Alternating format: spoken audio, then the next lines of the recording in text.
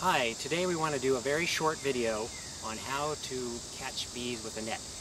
This is the details. So what we found is that when we've been training people on how to catch bees with nets, that a lot of times people are taking very big swings, bees are being missed. We want to show people the fine scale of catching a bee. So you have a net.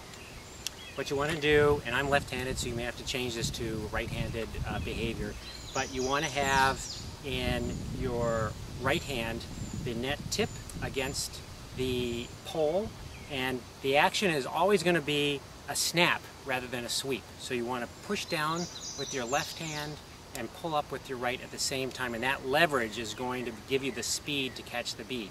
The other thing that you don't want to be doing is you don't want to have a large sweeping motion, because once the net starts moving quickly, the bee or other insect's going to pick that up almost right away and will start its escape move. You want to be within a few feet, or better, about a foot away from that bee before you snap it, so that it has very little chance to escape, and you're almost guaranteed to have it in your net.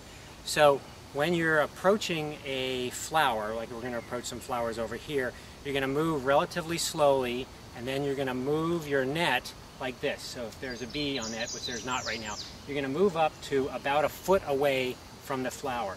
And then when the bee is in position, actually I see a bee.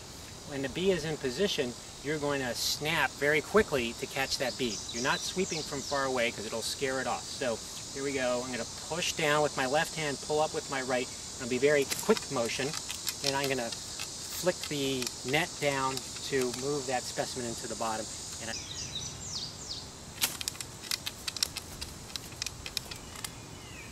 so that's the basics for the thing. You want to get close, and you want to make the motion more like a snake than swinging a baseball bat. Swinging a baseball bat, you're going to scare the bee off before it even gets close to the net, and what also will happen is that the net has quite a bit of resistance, air resistance, so you're not going to actually be able to move it as fast as you think you can.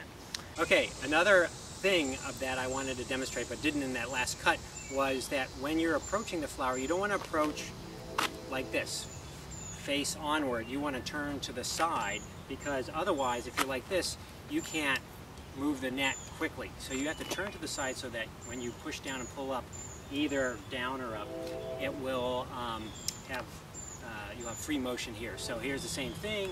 You move up to plant, move the net fairly slowly, and at the last minute, flick it up and down. And you note that I dropped the tip of the net from the net handle as I was starting the motion.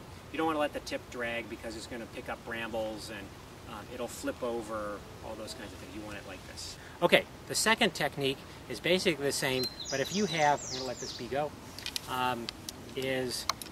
if you have a shorter flower and you can't really use this technique because it's too close to the ground. And remember, if it's close to the ground, your net is only going to have a small window in which to intersect with that flower.